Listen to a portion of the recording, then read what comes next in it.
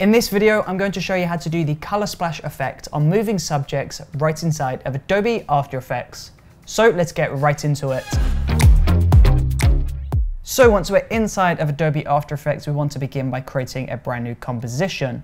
So we'll go New Composition, rename to Color Splash. The width should be 1920, the height should be 1080, frame rate should be 23.976. Start time code 0, duration can be 10 seconds, and then we'll press OK on this setting.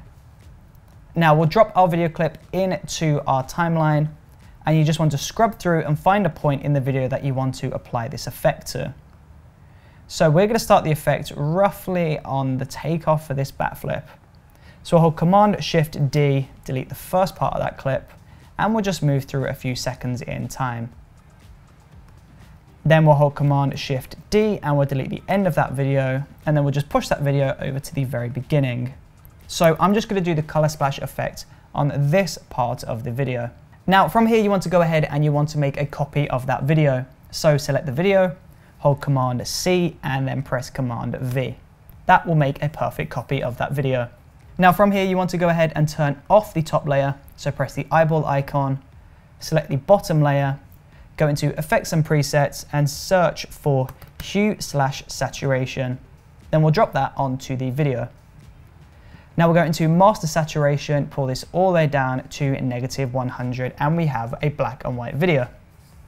So we'll turn this layer off and we'll turn on the top layer. And just to avoid us from getting confused, we're going to rename these two layers. So we'll rename the top layer to Color Splash, and we'll rename the bottom layer to Background B and W, black and white. So select Color Splash, that is the top layer. We'll go up to the Roto Brush icon, double click on the video itself, we'll scroll to the start of the video, and then you just want to scribble some green paint within the subject. So we'll just paint some green paint on the subject, and as you can see, there should be a mask that should perfectly sit around your subject. Unfortunately, if this overlaps, then you're going to have to go and remove that part of the video. And in order to do this, you just want to hold Option on the keyboard, just paint over the part that shouldn't be there. This is a part that isn't the subject. And once you're happy with that, we can just go ahead and press the space button. So press the space button and let the computer analyze the clip. Now, if the computer misinterprets your footage and adds the background into this, or it misses out a part of your subject, you can just go in and make any adjustments where you need to make them. So keep repeating this process over and over again. Press space, make your adjustments, press space, make your adjustments. Keep doing this over and over again until you've successfully analyzed the entire clip that you want to apply the effect to.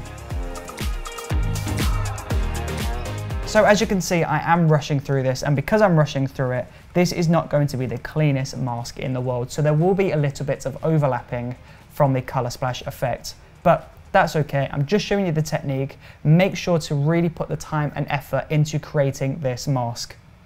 Now, once you've successfully created that mask, you will see you've got this video playing with a purple outline surrounding the subject.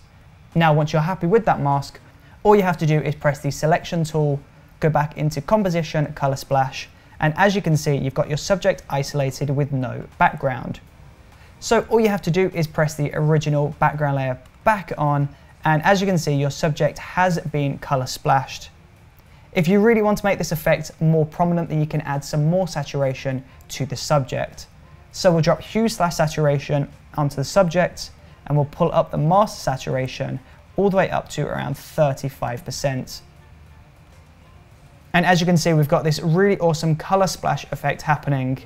Of course, mine is a little bit messy because I did rush through the rotoscoping, but if you put the time and the effort into creating a clean mask when rotoscoping, then you're going to capture a really beautiful and really awesome looking color splash effect. So there you go.